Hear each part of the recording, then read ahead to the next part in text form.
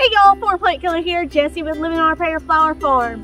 And in today's video, we are going over starting Amaranth, the coral fountain, and emerald tassels to be exact, getting eucalyptus finally in the ground, and going over the good bugs that I put out to help battle the bad bugs and where I ordered them from. So let's get started.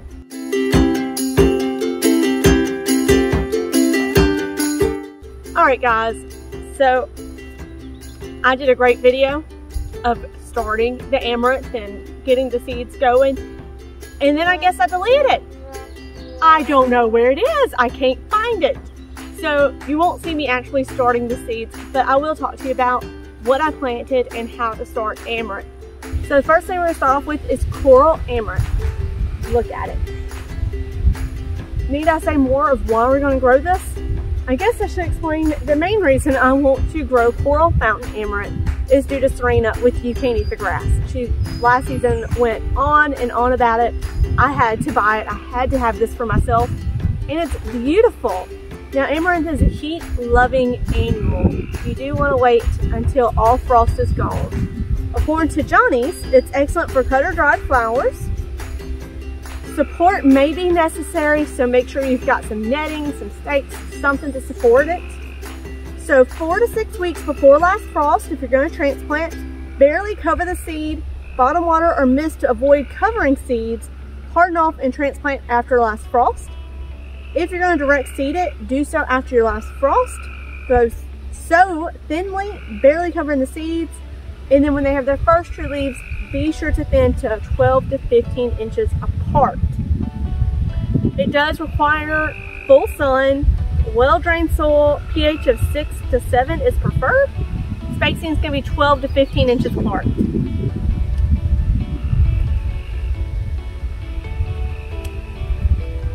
So when I sowed these, I just used my big black tray, cut it in half to do one of each, and I didn't cover the seeds at all. I just gently placed them on top, covered with a thin layer of vermiculite, spritzed it with my spritzer, dome went on and went under the light. It took it maybe 3 days to germinate for me. According to Johnny, so it can take 7 to 10 days to germinate. And these will be mature in 65 to 75 days. And I gotta tell you, they are coming up fast. My emerald tassels are same thing, so 4 to 6 weeks. Treat it exactly the same as the coral fountain. And guys, these sprouted really fast. I'm super excited to have them in my garden.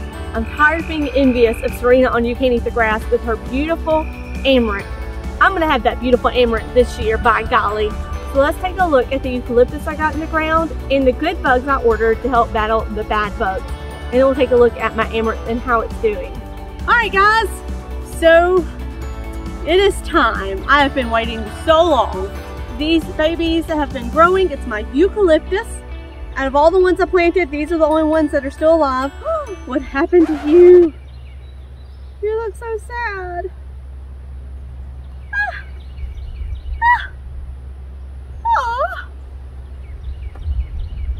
Okay. Out of all the ones I started, these survived. Baby Blue.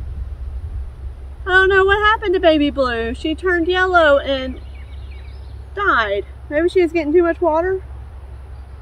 But the rest of them look fine. I don't know. I don't know. That stinks. Anyway, it's time to get these in the ground. And they do not smell like eucalyptus, so I'm kind of disappointed in that. Thought they would smell like eucalyptus. But it is time to get them in the ground. So let's do it.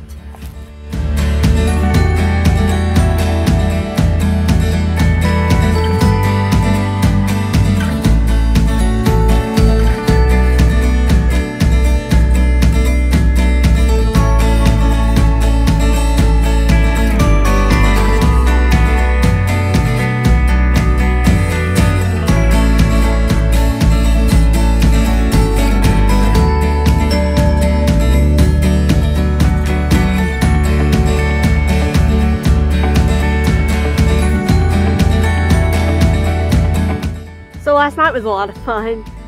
I had my friend Caitlin here with me last night. She was here to watch a movie, and while she was here, I got a package of bugs. Green lace wing eggs, to be exact. And she was kind enough, we waited till the sun went down to put them out. So I don't think she ever expected to help me put out bugs in my garden. But that's what she did last night. Didn't record it just because the video quality is not good at night whatsoever. But it's green lace wing eggs. Preferred food, so this is what they eat. They eat aphids, white flies, mites, thrips, moth eggs, mealybugs, scale, leaf hoppers, leaf miners in the eggs, and nymphs of many other pests. So they are good bugs to battle all the bad bugs, because I've already noticed on some of my ranunculus I've got some aphids going on, not good. So I ordered these. They recommend putting out a set of 3, so in a couple weeks to ordering another one and having it come out and put it out. But this is what they look like. Let me see if I can find it. My bachelor buttons are opening. So the windstorm the other day knocked a lot of them down. But look at that. Look how pretty focused. Is that not gorgeous? I love these jewel tones. They're gorgeous. And you can see there's eggs. Those are lace wig eggs. And I hung them in here because there's a lot of bugs in there. I hung some around my ranunculus as well. So what they'll do is the eggs will eventually hatch and, you know, go out and then eat on all the food there's available. So I put them where I had a lot of plants, a lot of bugs likely to be, and I will just continue to purchase these. I got them from Arbico Organics. I'll put a link down in the description, not sponsored. But that's where I got these. I saw it on a Facebook group where people recommended buying from them. They have ladybugs, they've got praying mantises, and a bunch of other bugs to manage bad insects. I really don't want to spray. I don't want to have to be out here spraying every single night. I probably still might have to get some neem oil. We'll see. But I'm hoping if I order enough of these and some ladybugs, I can help keep the aphid and leafhopper population in control. We shall see. Look at my ranunculus. They are gorgeous right now.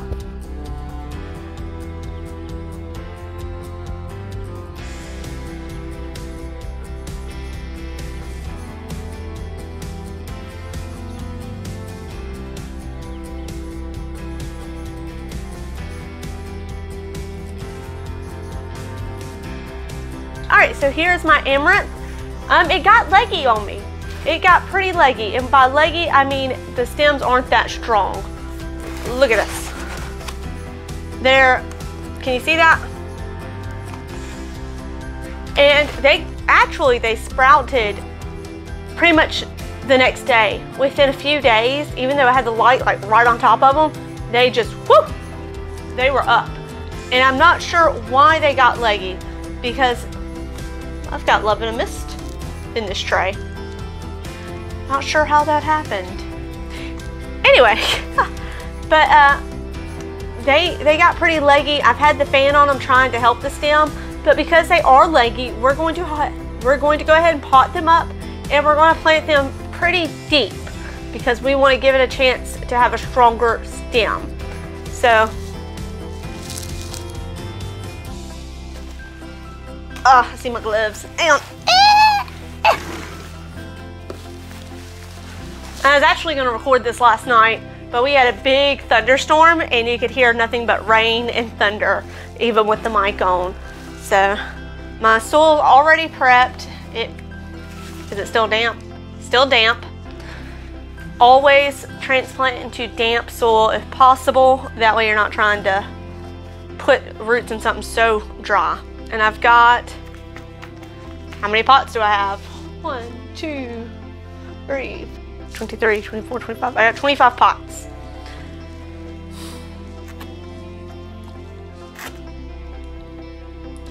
I'll do 12 of each, and then the next one we'll see. But like I said, I'm gonna plant them deep. So let me show you. I'm just going to gently dig these up and separate them. That is really easy. I'm going to stick my finger down in there. And then I'm going to stuff the roots as far in there as I can. And I still have some dirt down here to get it out.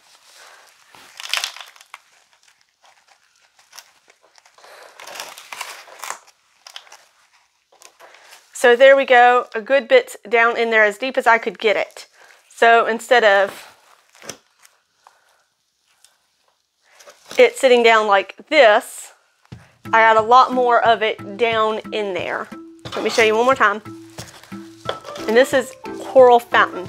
I'll need to make labels for all of these because I'm gonna get confused. I'm gonna think the ones with the pink stems are coral and if these are emerald. So I'm gonna have to make sure I don't get confused. So I'm gonna make a nice deep hole in my already started soil.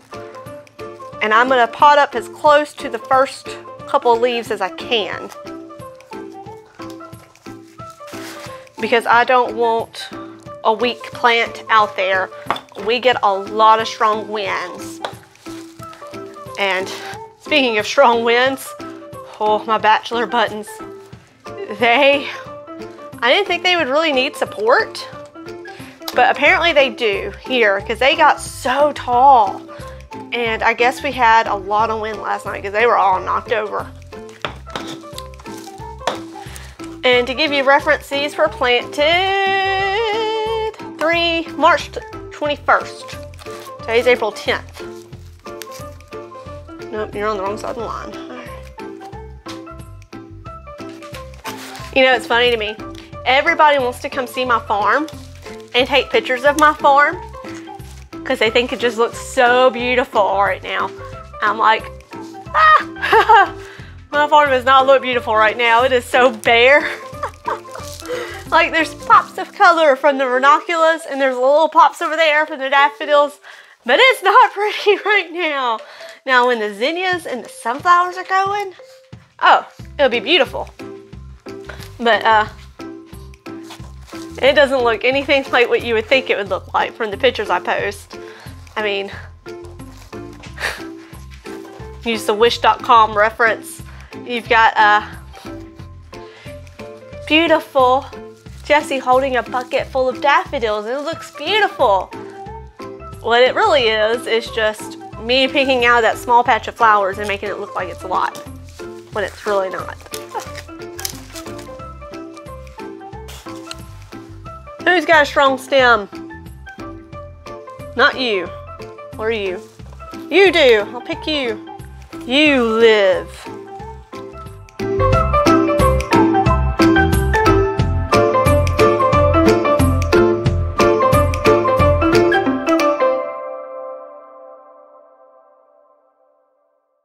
My husband is like, Jessie, where are you gonna put all these plants? I'm like, honey, what you don't understand is half these plants that you see in here might not make it. They could all die because, hello, plant killer. So I have to plant a whole lot more seedlings than what I think I need because half of them are probably going to die. It's just how it is. If you're a plant killer, you need to know these things. You need to know there's a good chance you're going to kill a lot of these plants. So you need to plant more, just in case. I don't have any labels back here. Okay, I'll label them after I do this. Turn the tray around, turn around. Every now and then I get a little bit something and I turn around, turn around. Every now and then I get a little bit done, na na na na na na na. Turn around, bright eyes. Every now and then I fall apart, and I apologize for my really bad singing. I really can't help it, but I gotta find something to pass the time. My husband's gonna give me so much hell for that. Stick to killing plants, babe. You know, what's one trait that you really wish you had but you don't have? Mine would definitely be singing. I really wish I could sing. But God said, no, that is not your gift. Your gift will not be singing.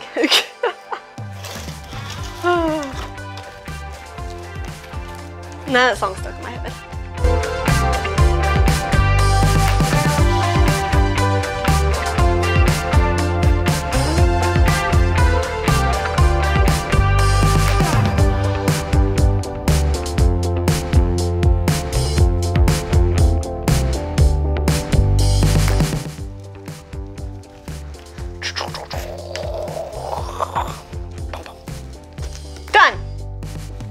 Okay, so this is all that I'm potting up.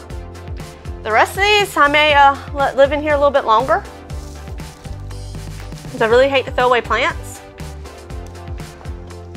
And we'll, if anything happens with, I planted way too many is what I did. I didn't think germination would be that great. I did not think germination would be this great, and it is. So now I'm stuck with them. But that's okay. I'm gonna throw these back under the light and let them continue to do their thing. And I will start moving these outside to start hardening them off and getting them ready to go in the ground, because the sooner I do that, the better. And like I said, if I end up scorching them, which seems to be my issue this year, or some random bug disease, or if I end up having rot, like my China asters, I'll at least have some backups if they live in the pan that long. We'll see.